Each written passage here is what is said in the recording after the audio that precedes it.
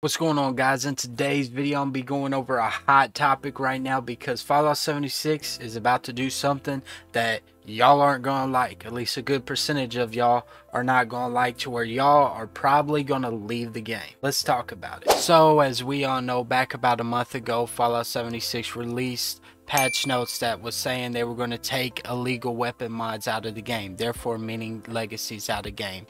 But what we all know now is that that actually did not happen. They ended up trying to patch other glitches that I didn't even know was in the game. But when you look on the actual website itself, it is saying that they're going to be removing illegal weapon mods, the same thing that it said before. So do y'all think this is legit, or is this another host that they're just saying to wow people up? Now, in addition to this, they're going to be having assault rifles will now currently have the right rifle classification.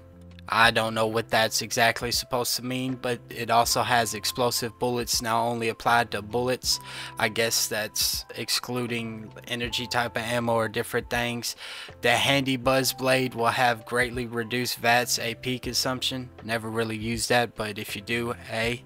Radium rifles will have an increased rate to learn mods when scrapping. That's awesome. And gunpowder is now categorized as junk and scrap. I don't know why it wasn't at first, but hey, they're making some improvements to the game.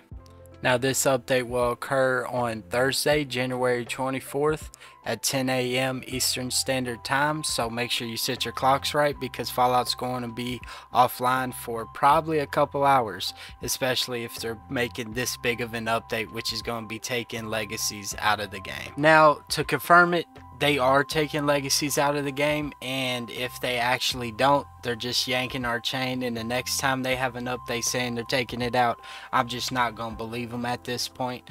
But I'd really want y'all to comment down below your first story of when you got a legacy, and if you agree with them taking it out, or if you don't, because I'd really like to know your opinion, and I'm sure a lot of other people who are gonna potentially watch this video would love to know, because some of y'all are smarter than me. I know this is gonna be a very hot topic for a while, at least with the Fallout 76 community, and if you want to know my opinion on it, I think legacies should have been taken out a long time ago. It's a lot harder to do it now since they've been in here for years, but at least they're trying to make improvements to the game. This will only slow the process of getting through the game a lot, so it's making more people have to sit there and grind and actually have a good time, because sometimes running up to the Scorchbeast Queen, it gets handled out quick, because that person with the legacy just is so OP that I really can't even get hit markers on different things that I'm trying to get XP for. So I know it's frustrating on that point, but I know it's going to be frustrating when you paid for a gun